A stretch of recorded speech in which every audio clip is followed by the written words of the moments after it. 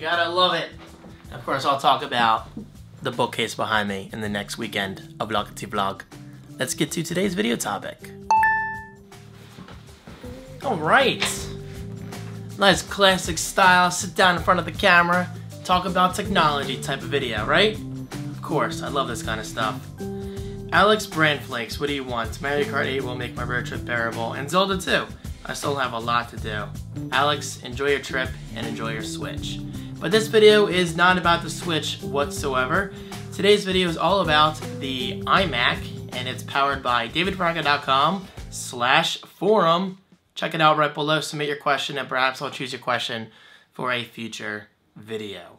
So today's question comes from Mr. Sean, as opposed to Mrs. Sean.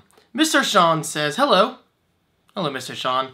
I am looking at getting an iMac soon, and I do know we are expecting new soon, October, but will it be that big of a change? With student discount coming soon and possibly getting free headphones with purchase, should I buy or wait? I don't care about an iMac Pro, just using it for casual use.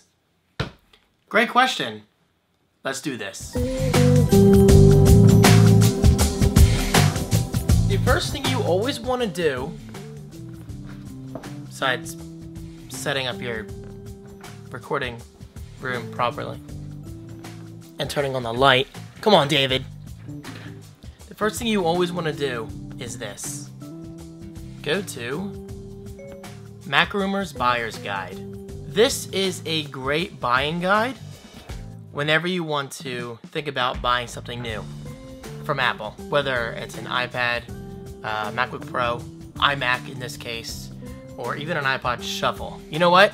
Do not hold your breath. We are not going to get a new iPod Shuffle anytime soon. And if we do, I will gladly say I was wrong.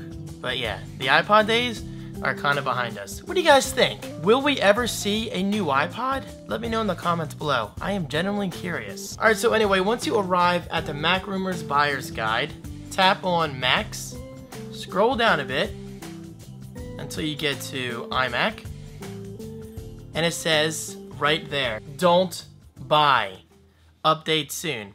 It has been 560 days since the last iMac refresh. 560 days. Apple, what are you waiting for? What are you waiting for? Give us new iMacs already. Because I'm telling you, customers like myself will buy the brand new iMac on day one. Now, Apple has come out recently and said that yes, we are indeed working on new Macs, including a new Mac Pro. Say what? As well as an iMac Pro? That definitely has me very curious because that could be a brand new product line for the iMac in general. A first ever for the iMac. And honestly, that's not that far-fetched because a lot of professionals use the iMac thanks to its beautiful 5K display, killer desktop specs, as well as a bunch of I/O. I mean, the iMac is kind of like the Mac you can use for pretty much anything, whether you're editing video, composing music, designing graphics, designing websites, shooting and editing photography, blogging, writing, whatever. The iMac is like the go-to Mac because of that just beautiful 5K display. And actually, the price isn't that bad. But as tempting as the iMac is it worth buying one now, even if it is for casual use? I gotta say, no. I mean, 560 days is a long time for any kind of tech refresh. So, if you can, wait it out. And yeah, you mentioned the iMac Pro is not important to you. That's fine. That's fine. You don't have to buy the iMac Pro. But I guarantee you, Apple will be refreshing the regular iMac very soon. We just gotta be a little more patient. And yes, I said we. I say we for a reason because that desk right back there will eventually be the future home of my own iMac. My first new iMac ever. Now, I have an iMac G3, iMac G4, I love them both, but I've never purchased myself a brand new iMac for my own work. And well, I'm excited about that. Will I get the iMac or iMac Pro? I don't know. It's hard to say. But either way, I am very, very excited.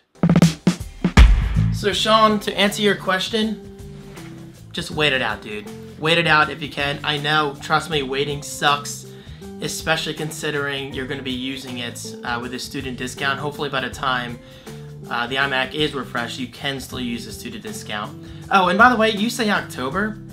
I don't see it taking that long. I mean, I'm thinking more maybe a May or June release. I mean, let's hope. Again, this is the future home of my iMac, whenever that happens. But yes, the iMac is the reason why I bought this desk. So Apple, we're just waiting on you. Okay, so with all that said, I have to ask you guys now, what do you think? When is the iMac going to be updated? Is it going to be worth the update? What do you think Apple's even going to do? Because there's only so much they can do at this point, but I'm hoping for Apple Pencil support, kind of like the Microsoft Surface. Imagine pulling it down. Maybe that's what they're going for with the iMac Pro. I mean, I don't mind if Apple copies Microsoft with that idea. I mean, that would be so nice to just pull the iMac Pro down and start writing or drawing or whatever using my Apple Pencil. That would be damn cool. So, what do you guys think? Let me know right below. And actually, it would make sense.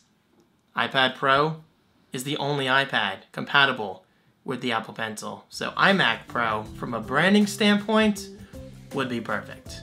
Thank you guys so much. Keep those questions coming. davidfranco.com/forum. That's linked right below. And I'll see you next time.